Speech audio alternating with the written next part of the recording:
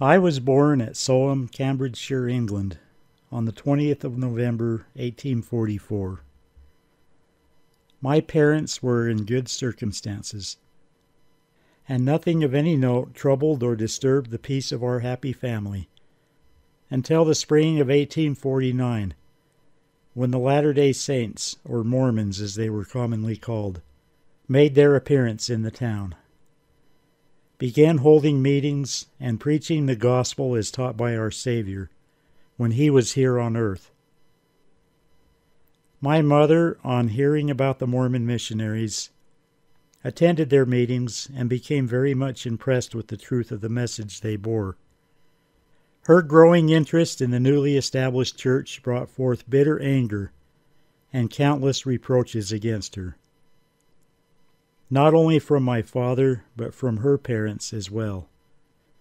They thought she was bringing disgrace upon the family, and my father became so enraged about it that he finally brought our former minister to talk to her. And together they labored long and diligently to persuade Mother to retrace her steps and leave the detestable doctrine alone. The minister's efforts were all to no purpose, however, for Mother continued her attendance at the meetings, and very soon became a member of the Church of Jesus Christ of Latter-day Saints. At this, the anger of my father, and also my mother's parents, knew no bounds, and they insisted that she either stop going to the meetings of the saints or seek another home. The cruel choice between religion and home and husband now lay before my mother, and must have proven a very trying one to her aching heart. Her faith in the hereafter, however, proved stronger than all earthly ties, for she clung with tenacity to the doctrine she had embraced and knew to be right. Previous to this time, my father and mother had lived together in perfect happiness, peace, and quietness, pervading our home. But now, oh, how sadly were things changed. My father, in his uncontrollable rage, beat and abused the wife he had loved so tenderly before, and for no other reason except her belief in the truth of the gospel, as taught by what he considered the horrid Mormons. "Join anything, but keep away from them," he would often say. His bitterness against them was so great. I had great cause to love and respect my mother, as every child should do, and often wept at seeing her beaten and otherwise cruelly treated by my father. Daily his anger grew more intense, until one morning, in a fit of rage, he commanded her to either renounce the church forever or leave the house. Upon her refusal to comply with the former, he opened the door, and with her entreaties ringing in his ears, unrelentingly shoved her into the street, a homeless outcast. Poor mother, with a baby in her arms, and myself the oldest, clinging to her skirts, bent her steps towards my grandfather's, leaving the other child, my younger brother, with father. My grandparents having always been very kind, we felt assured of a welcome from them. Judge, therefore, of the bitter disappointment when we met nothing but angry reproaches, and were refused even the shelter of the house. This was indeed a sad blow to my grief-stricken mother, with 2 little children and no place to lay her head. Turned like a criminal from the doors that should receive her with such gladness, we felt very downcast indeed. No one seemed to have any sympathy for us, as but few had possessed sufficient courage to join the church, even though their convictions pointed toward that channel, on account of the bitterness existing against it. My mother at length found shelter for the night with a family who had joined the church, and all who had ever been placed in trying circumstances will understand with what gratitude it was accepted.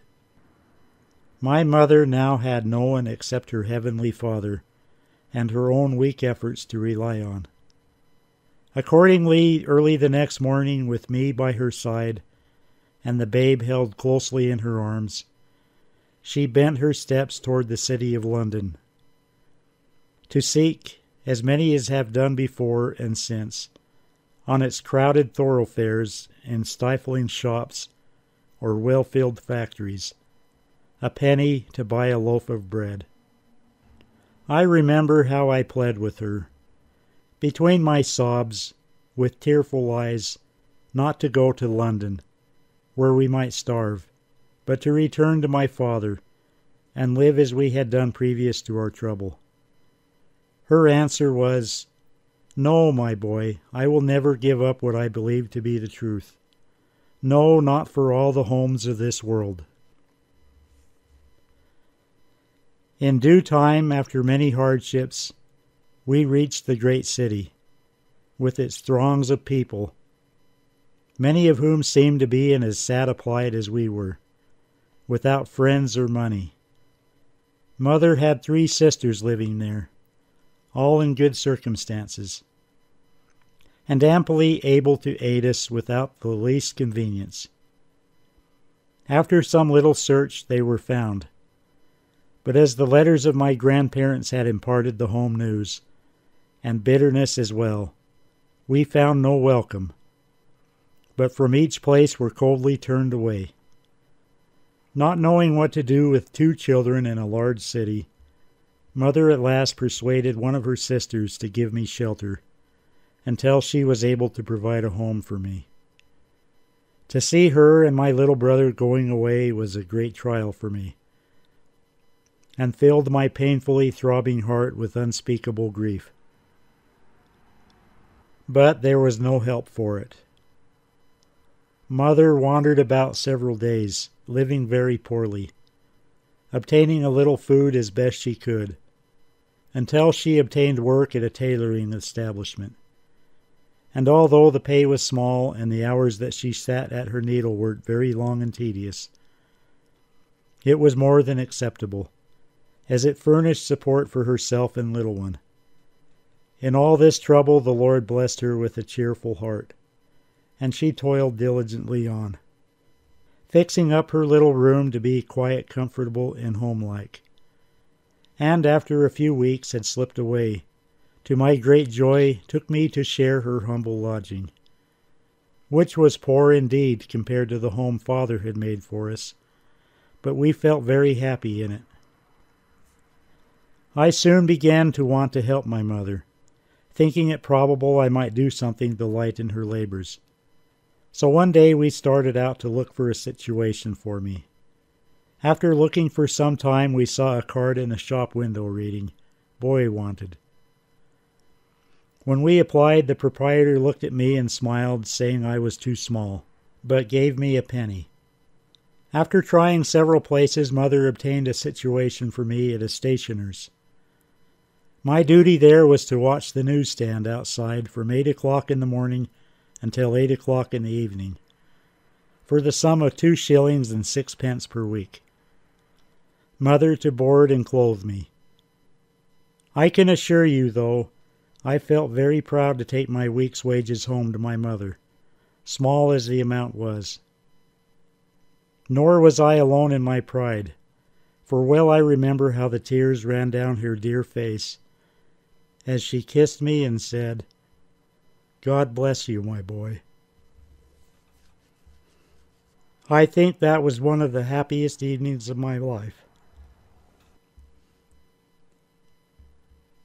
About this time, a branch of the Mormon Church was established at Great Cambridge Street, Hackney Road, London, called the Hagerston Branch. And again my mother had the privilege of meeting with those of her own faith. This caused her to feel more cheerful and happy. But soon a new trouble arose. My father made his appearance in London, and began to harass and annoy Mother with constantly trying to persuade her to renounce the doctrines he so detested, and return with him to their home.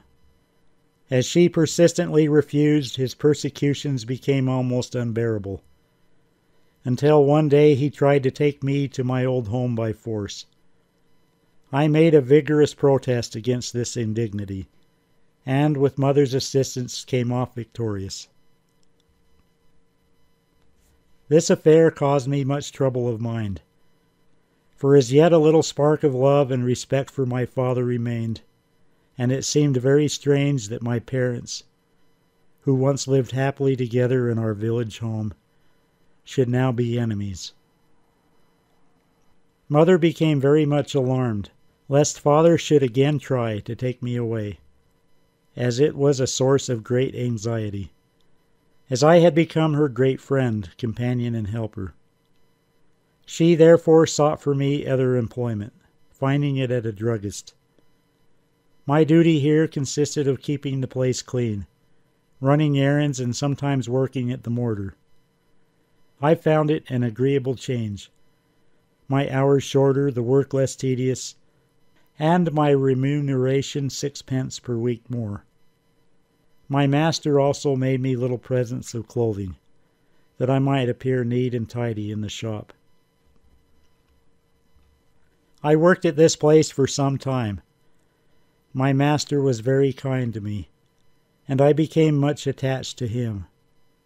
By some means my father again learned of my whereabouts, and though I did not like to leave, Mother thought it safest for me to change.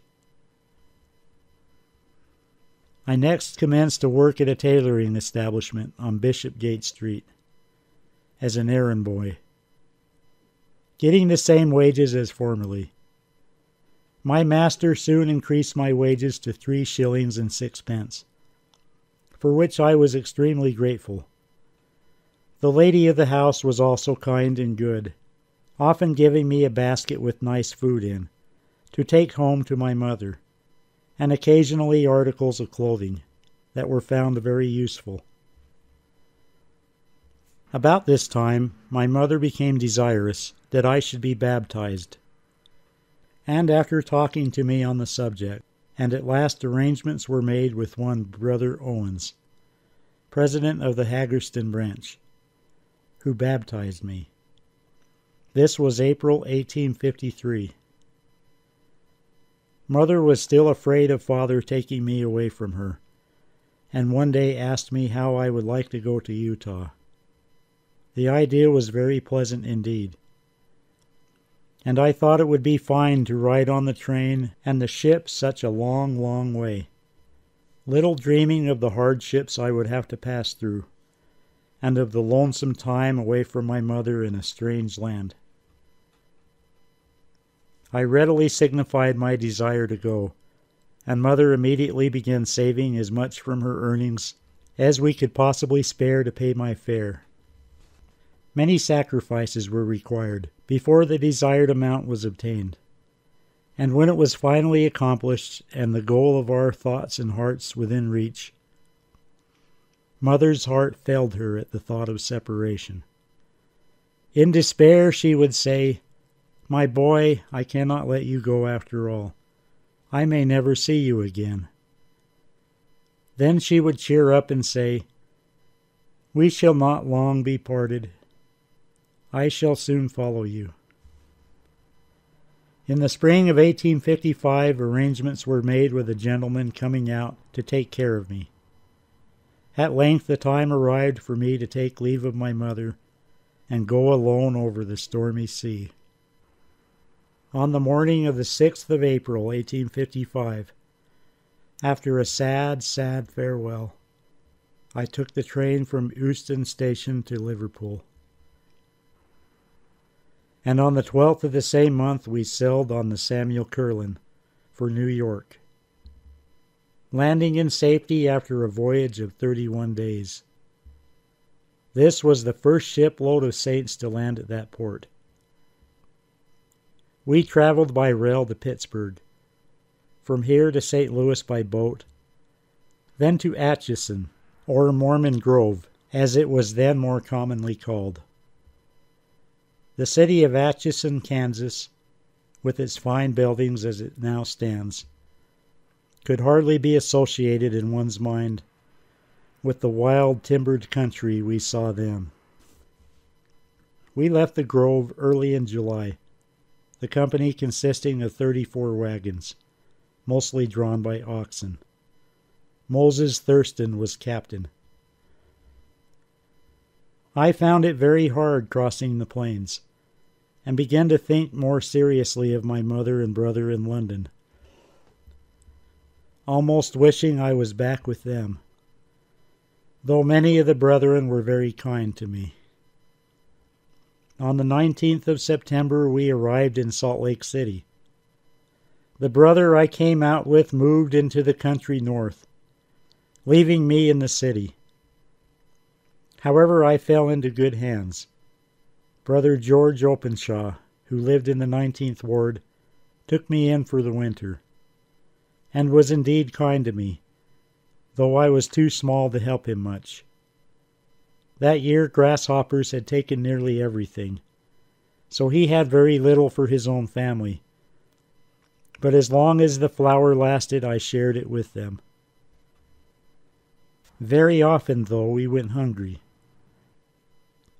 living for days together on the few sagos we could dig on the bench.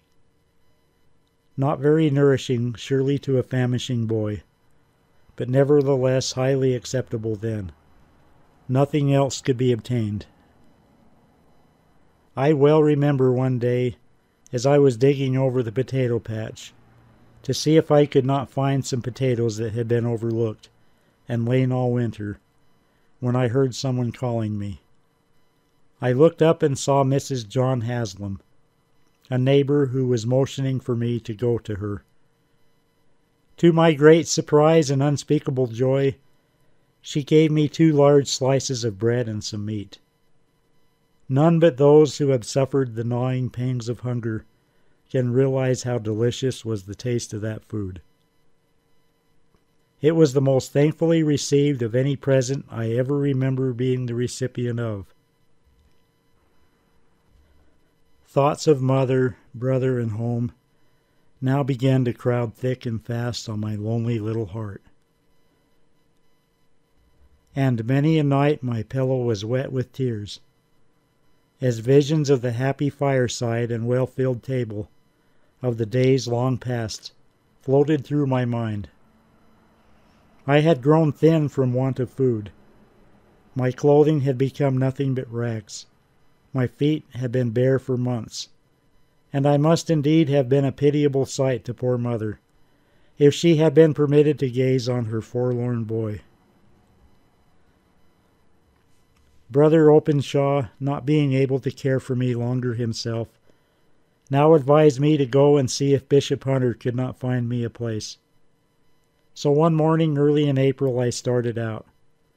But when I had proceeded as far as the southeast corner of the temple block, the sense of my desolate position came over me so strongly that I lost all courage and sat down, unable to control my sobs or keep back the blinding tears. How I wished I could write to Mother and tell her of my misery, my rags, and the gnawing, biting hunger that almost consumed every other thought. But no, even that comfort was denied, as I had never learned to write, being too young while our home was happy and united, and having to help earn my bread at the age I should have been in school. Perhaps this was a blessing after all, because the knowledge of my suffering would have only added to her already weighty burden of trouble. While sitting here, Brother John B. Mabin, who knew Mother and myself in England, came along and inquired the cause of my distress. I related my story to him, when he took me home, provided me with a good breakfast, and kindly told me as I departed that if I found no other home, his would be open to me. I wandered back to the 19th Ward, and it being a warm day, I sat down on the ditch bank, on account of the great uncertainty which way to direct my steps, and began amusing myself. I had not been there long when a man who was plowing in a lot close by called to and inquired what was my name, and why I sat there so disconsolately. I told him my conditions, and in broad Scotch he said, "Well, man, come away over the fence and take thy stick and drive the cattle for me." I complied with alacrity, and when noon came he told his good wife all about the boy. After a consultation they informed me I could stay with them, as they had cornbread and milk in plenty. In the fall, however, he became dissatisfied and went back to Iowa. Once more I felt friendless and alone, the longing to hear from my mother coming with renewed vigor. Was she dead, sick, or in trouble, that she did not send me one word of love or comfort? These questions racked me sorely, but no word came to end my suspense until the spring of 1857, when my mother advertised for me in the Deseret News, and also spoke to a gentleman coming out to look me up and write to her of my whereabouts. This he did, but it proved of no benefit to me, as he and his family were very unkind, often abusing me. I had to labor very, very hard, early and late, getting no remuneration whatever. My own clothing was by this time completely exhausted, and the wardrobe he furnished was not very extensive, consisting of jeans, cap, factory shirt of curious color and make, an old pair of my master's pants, with the bottoms cut off, and the whole completed with a leather belt around my waist in place of suspenders. Oh, by the way, I only possessed the one shirt, so was forced to retire to my couch when it was washed. Thus poorly clad, I had to go alone to the canyon for wood, with a pair of shoes on my sockless feet that the young man of today would not be seen wearing. One day I went to Red Butte Canyon for a load of wood that the man I stayed with had bargained to sell to someone in another part of the city. While I was gone, it both rained and snowed, so that when I arrived at the place I was to deliver the wood, I was in a very sorry plight, drenched to the skin by the rain, and suffering intensely from the cold. The gentleman who received the wood looked at me with pity, and asked if I had been sent to the canyon in that condition. I told him I had, after the wood was unloaded, and said, "Take the cattle home and feed them. Then come back to me and I will see what I can do for you." Needless to say, I readily complied. I thought any change could not be a worse one. He proved a very friend in need, furnishing me with respectable clothing and shoes as soon as he could get them, besides giving me the best home I had known for a long time. The family were very kind to me, and I felt very comfortable, and as happy as it was possible to be, when so far away from mother and dear ones. This was the spring of the year the people moved south, and the city for a time was almost deserted, only a guard of a few hundred men being left in it, in readiness to burn everything in case of necessity. My friend, being a prominent businessman, with his interest in the city, did not move his family away, and I stayed with them for company. One day while in the garden, we heard great cheering and commotion on another street, now known as First South, about Fourth East. The lady became very much alarmed, fearing the soldiers had suddenly come into the city. I quickly ran to ascertain the cause of the disturbance and relieve her anxiety.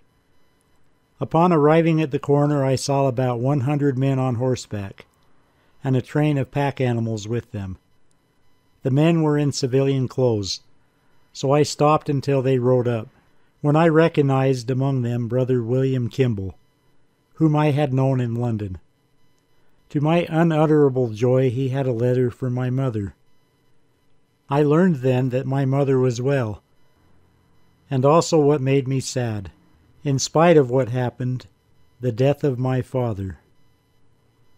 Further on, the letter from my mother said, "I expect to go to Boston sometime during the summer."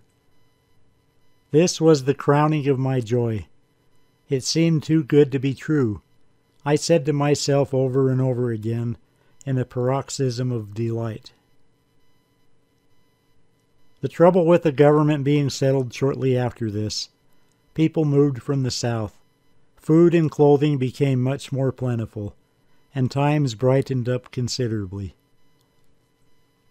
The family I resided with took great pains to teach me to read and write, and also a little about arithmetic. I lived thus very happily with them until the fall of 1860, when my mother came to the valley.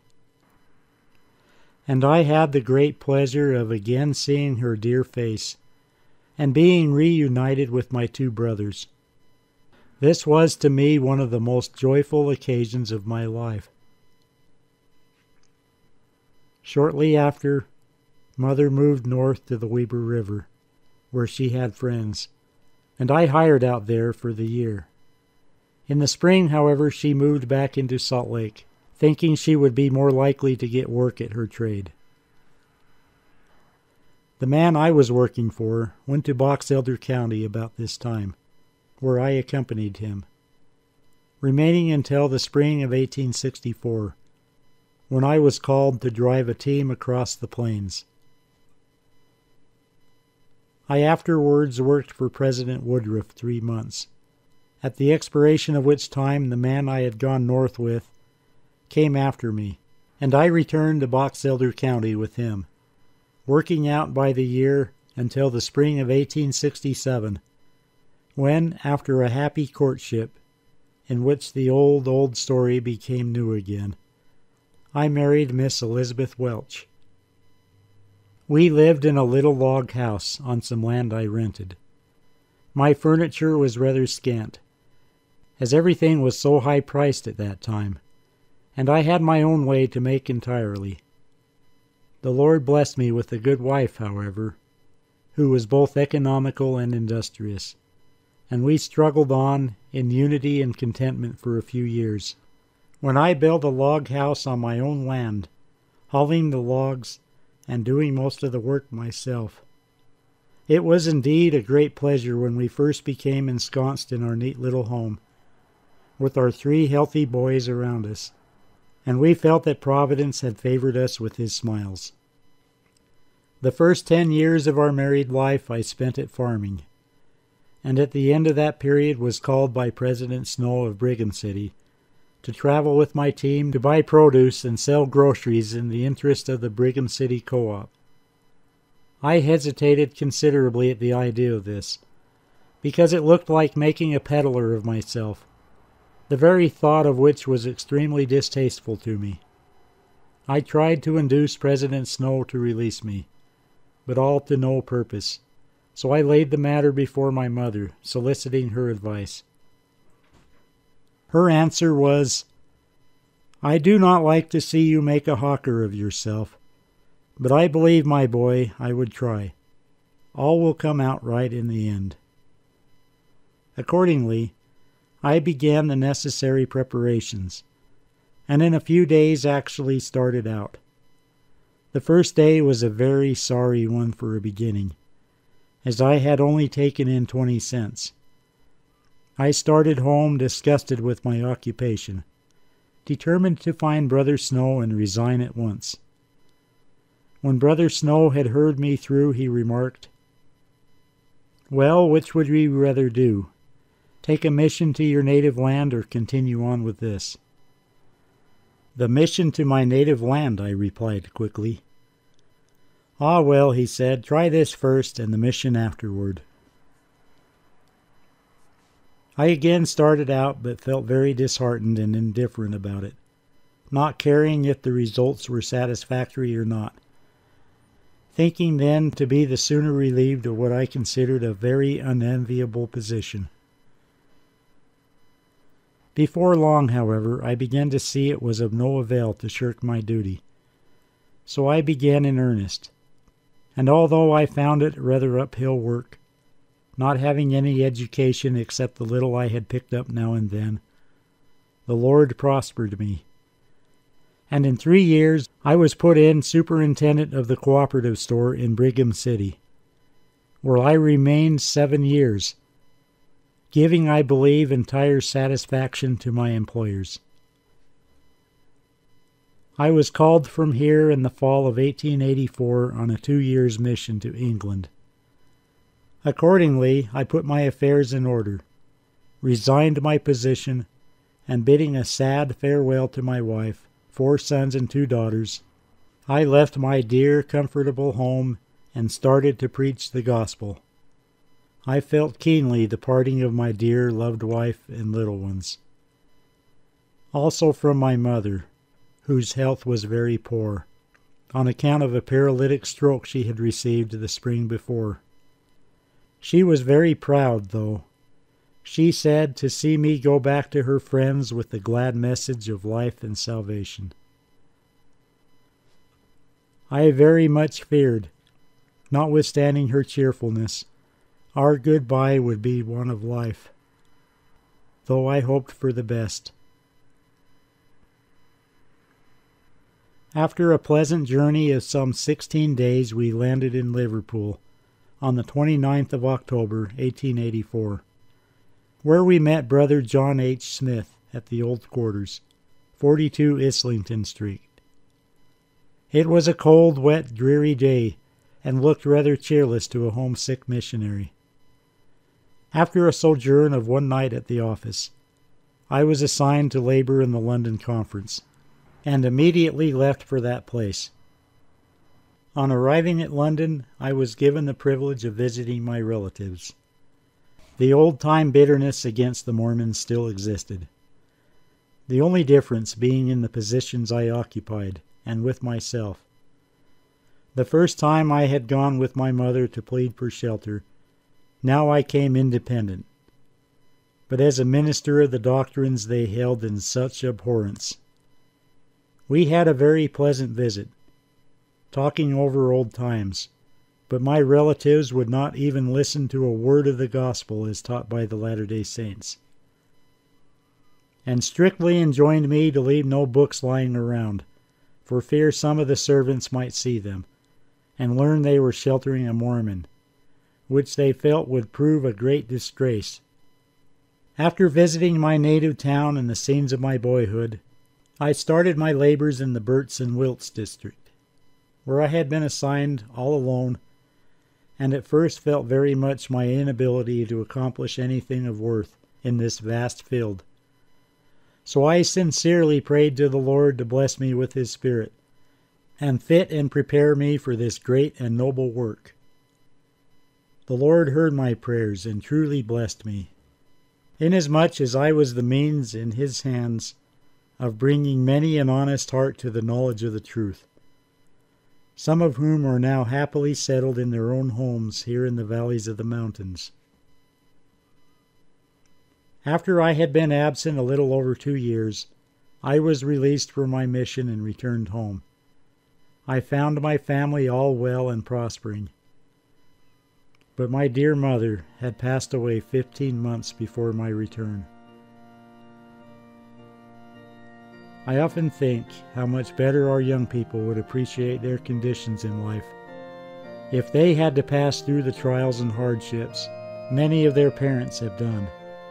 Instead of murmuring, their voices would oftener be raised in praise and thanksgiving to God for His mercies and blessings bestowed upon them.